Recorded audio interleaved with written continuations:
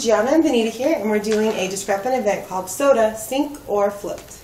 Okay, so before you get started, it's good to ask questions. The first question is, are there any differences between diet soda and regular soda besides its taste and amount of calories? The second question is, have you ever wondered if diet soda weighs less than regular soda? This activity will help us understand the relationship between gravity and density. And this is a 4th grade standard that we're addressing. It's a physical standard, S4P3. Students will demonstrate the relationship between the application of a force and the resulting change in position and motion of an object. So the materials are 1 can of diet soda, which is about $1, and also 1 can of regular soda, which is also $1. You would also need a container and fill it with water. The setup is really simple, and this works best as a teacher demonstration. So all you need to do is have your water ready to go and your 2 cans of soda ready to go. So the first step is you fill the tub or bucket with enough water to cover the cans. At this point, you would ask your students before you place it in the water to make predictions. They see that both cans are the same size. They're actually both labeled as 16 fluid ounces. So students would assume that either both cans sink or both cans float. But this is where the discrepant event occurs. So you place both of the cans in the water and then observe the results.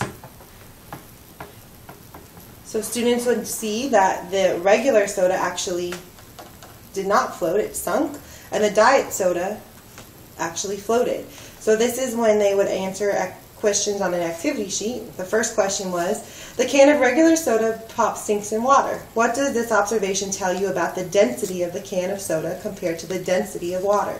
So the relevant science behind density is students would need to understand that this is made of real sugar, so that is why it's heavier and denser, and that's why it sinks.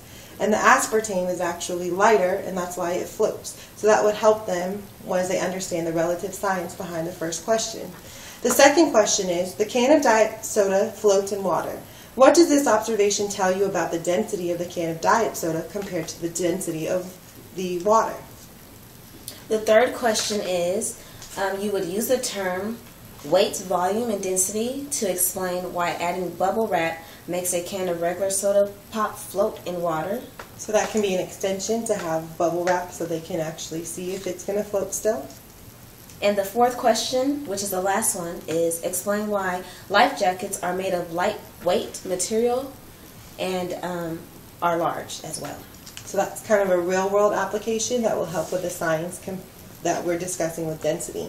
Another relevant science thing to remember is that if the soda's density is less than the density of water in the container, then the can will float, and so they learned that.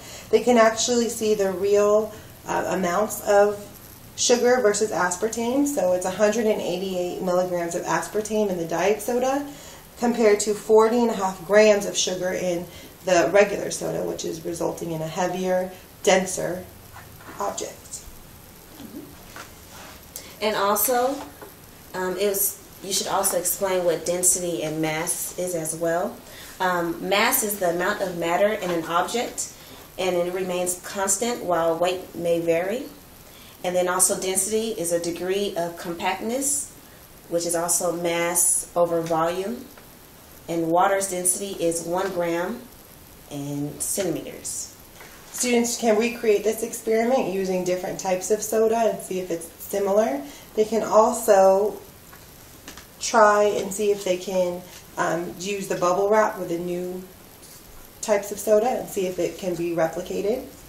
And then a really quick safety tip to remember is that students shouldn't open the soda right after because it has been in this water and could be upside down. So quick safety tip. Hope you're able to use this in your classroom. Thank you.